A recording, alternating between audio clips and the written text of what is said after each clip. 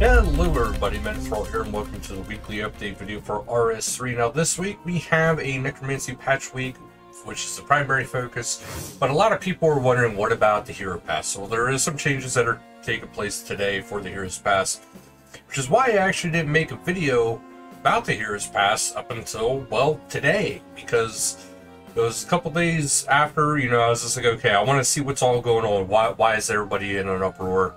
I started finding out some stuff that people were in an uproar about, and by the time I got everything squared away and video was ready to be made, Jagex made their official statement about the changes that they are going to make to address the concerns of the players. So if that is not included in the patch notes, I will be including that as a little thing at the end of the video. But up first, we do have some patch notes, which we have Necromancy in general.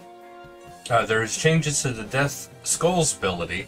Fix an issue where the damage would unintentionally scale up with each bounce in certain scenarios. Fix an issue where hitting immune, well, an immune enemy would mean all subsequent bounces dealt no damage.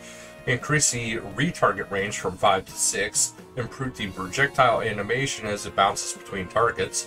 Improve the retargeting to prioritize non-immune enemies. Then the player, before targeting an enemy that's immune, the ritual components can no longer revert to a locked state. Threads of Fate and AoE changes. Improve the targeting to prioritize non-immune before targeting an enemy that is immune. So if it's not immune, higher priority. Fix an issue that was causing the Saren God bow to deal less damage than intended when combined with Decimation Special Attack. The Rejuvenate ability now also restores Necromancy. The special attack of the tier 70 through 90 Death Guard now correctly counts as a stun in certain scenarios. So, e.g. this is also for Yakimaru, Igneous, Tazek, bank tabs and bank presets are now named separately and will no longer change when logging in with a new preset change. Ritual components no longer randomly lose their durability border colors during the rituals. Berserk Blood Essence now works as intended with Necromancy. Life Transfer Incantation changes. Fix an issue where the duration of the spirit would not correctly display on the head bar when exceeding 60 seconds. Fix an issue where the duration would not correctly increase when exceeding 60 seconds. Okay, that was double one. Animations and materials for the clock tower in the city of have been fixed. It's about time. Pathing from out of line sight to attack a target now correctly starts combat. Fix an issue where Raziel's minions were not despawning when he transitions into phase 4. Improve telegraphing of Raziel's finger of death attack in phase 4. The ritual progression bar no longer shows progression as divided by 10 in Legacy Combat mode.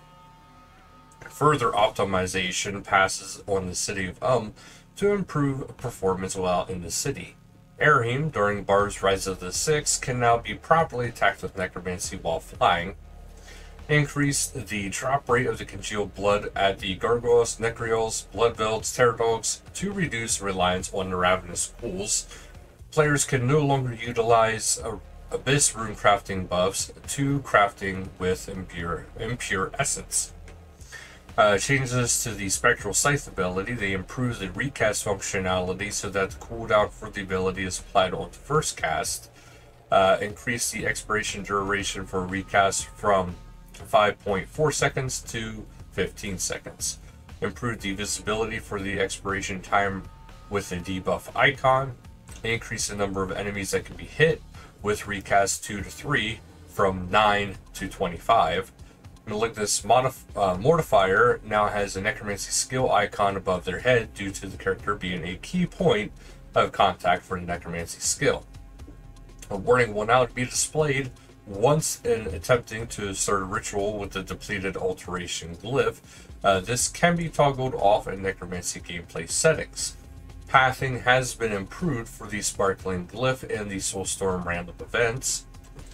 And speaking of the gameplay settings, if you go to General, Content Updates, You can also see all of the stuff going on in here as well, including the hero points which have been added to it.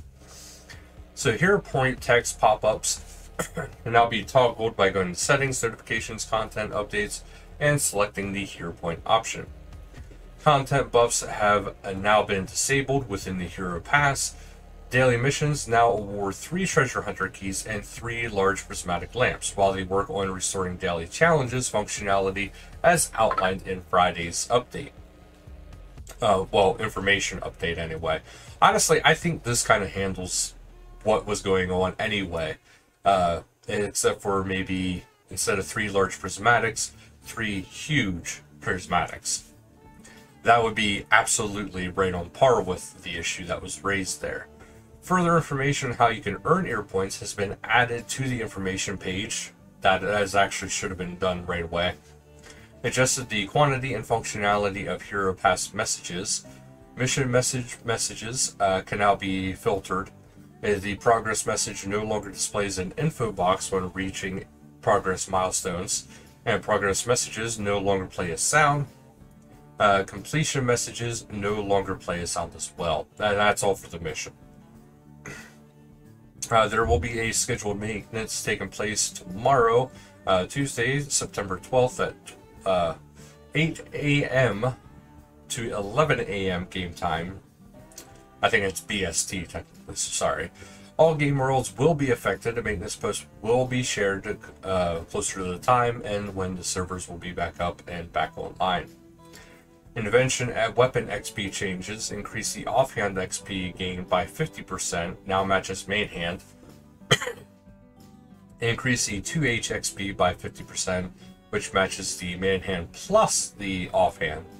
Increase base invention weapon XP gain from about 4.1% of damage to 4.5% of damage. Reduce the impact of the cap of negativity affected weapon XP at a very high HP monsters. Fix an issue where the obelisk disappeared after teleporting through the wilderness obelisk. Fix an issue where some NPCs had stretchy necks on Android devices. Fix an issue with the Lumbridge water wheel spinning incorrectly. Fix visual flickering when using Intel integrated graphics cards. Fix a particle effect not appearing for light sources used for necromancy rituals. Improve performance and textures of quality by updating Windows compatibility mode to DirectX 11. Improved particle visuals. Add support for per display, so DPI awareness on Mac, Windows and Mac, including the rendering at native resolution of 4K Retina display support. Added multi-threaded shader compilation on Windows Intel GPUs and Windows compatibility mode. They are upgrading to OpenGL 3.0 and 3.1, which means that some older devices may no longer be supported. Heads up. The new minimum requirement for Android devices will be a 3 GB of RAM. Fix an issue with missing blocking on the bridge near Genor Manor. Players can no longer place portables around the adrenaline crystals in War's Retreat. Dagonoth Rex missing textures have been added back. The price of the gravestones is displayed correctly in Father Eric's View Gravestone interface at the Lumbridge Church. You can now craft 10 Blisterwood stakes from the Blisterwood logs rather than just 1. And also Melvor Idol presents Atlas Discovery, so this is a big cartography update and archaeology updates. This is kind of like mixing OS and RS together in one big happy family. So do go check that out. It's been a while since I checked out Melvor Idol. I gotta get back into that. And the Treasure Hunter calendar, as we know, right now is the Gift from the Harvest, which will be ending September 13th. So do check that out, including the new Hedge Teleport Override, where you kind of do the Homer Simpson meme. But there's also the Spring, Summer, Autumn, and Winter outfits, as well as the Cloak and the Pet return. You can combine them all and to get the outfit, cloak, and pet of the seasons. And starting September 14th and ending September 18th is the Phoenix Rising. Now, heading over to Community Showcase, we have some art here. Up first, we have the story of Necromancy defined by the characters you meet. This is by Ball Harmonics. An amazing, actually, poster here. This is pretty awesome looking. And then NY Channel RS has given us our favorite little candle shop NPC, a little bit of life. That is pretty cool. And Legend Arts is, of course, showing a big display here of us versus Raziel. And then up first, we have for RuneTube, we have Iron Raxar taking down Raziel, the first Necromancer, 1,000 times since release. And this is basically his loot from 1,000 Raziels. That's pretty awesome. And then Bossman is back, and they are 5 items away from the Golden Reaper. So, obviously going to be a good view there. And Jordan Gnomes from Screenscape Discord showing off a little bit of scenery there. And what are those giant eggs? And a Wee Red Panda is showing off a little bit of the city of yet again. I think we should have our house portal in as well. I think that'd be pretty cool.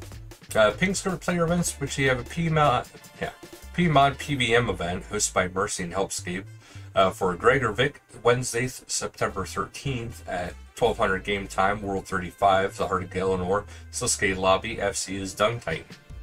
Another PMod event, Spotly Wolf and Nexiodamus, Friday, September 15th at 2300 game time, World 92, God Wars Dungeon, Ancient Prison, FC is the next Aeodamus. And PMod special event hosted by Pazzo's RuneScape Discord mentors, Spirits of Aranan, and F2P free-to-play Iron Man FC. And this will be a cabbage takeover, and this will be on Saturday, September 16th at 1700 game time. World 3 FC is free-to-play Iron Man, and that is what to expect this week. Now, there wasn't a whole lot on the Heroes Pass feedback, so let me give you a little bit more information. The pay-to-win aspects, such as buying Hero Pass levels and the Underworld emblems, has been patched. People cannot do that. That was done a few days ago. Hero Pass content buffs have been removed, and that actually just took place today. The Hero Pass XP buffs will be moved out of the premier areas, and this will be earnable by all people through gameplay through the Hero Pass. The Premier Pass rewards will be purely for cosmetics and consumables. Then the daily challenge system is going to be reinstated in full pretty shortly. It's just going to take a few weeks to get that going. The Hero Pass rewards are going to be rebalanced a little bit to make it a little bit better to obtain. And a first assessment of the rebalancing will take place next week. And I will be having a video here coming out pretty shortly. Just my experience and feedback on Heroes Pass. I'll be guiding you guys through it, because it seems like a lot of the biggest issues is people just don't understand how to use it. There is ways to really skip through the ranks very quickly. I myself, I think I'm around rank 40, and I have hardly been playing any Escape. I've been mostly playing a lot of the Baldur's Gate 3 and having a lot of fun with that, but I have played some, so there is some information I will be sharing with you guys in the next video that I release. So, but that'll be it for today's video, so thank you guys so much for watching, and until next time, later guys.